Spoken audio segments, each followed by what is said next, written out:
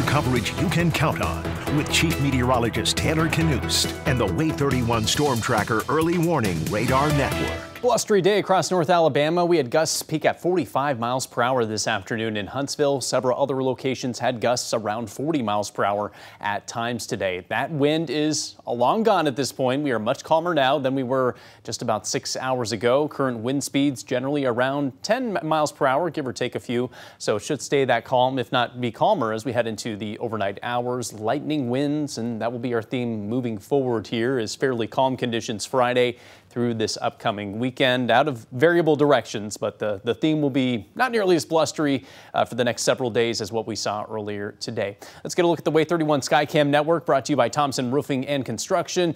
We do have clear skies out there right now, and that is allowing temperatures to tank in a hurry compared to where we were this afternoon. We are down to 50 in Guntersville.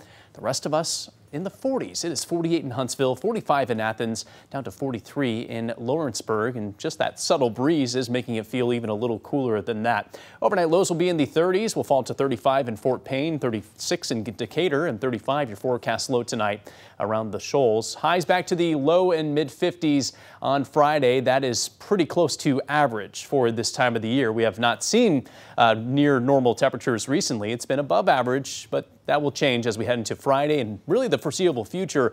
It will be pretty seasonable. Highs on Saturday in the mid 50s. We're back to the low 50s as we close out the weekend on Sunday. And let's go and take a look at your Way 31 Storm Tracker Early Warning Radar Network. We are rain free, and that's how things will stay tonight, on Friday, and to kick off the weekend, but we do eventually have some solid rain chances coming our way later in the weekend. As for Friday, little high-level cloud cover might filter the sun, but it's not going to completely block it out. Should be a fairly pleasant day tomorrow. Again, a little sun early in the day on Saturday gives way to building clouds on Saturday afternoon.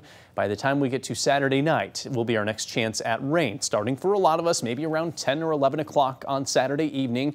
It will be a fairly rainy night Saturday night with passing showers. No thunderstorms expected, though. That is the good news.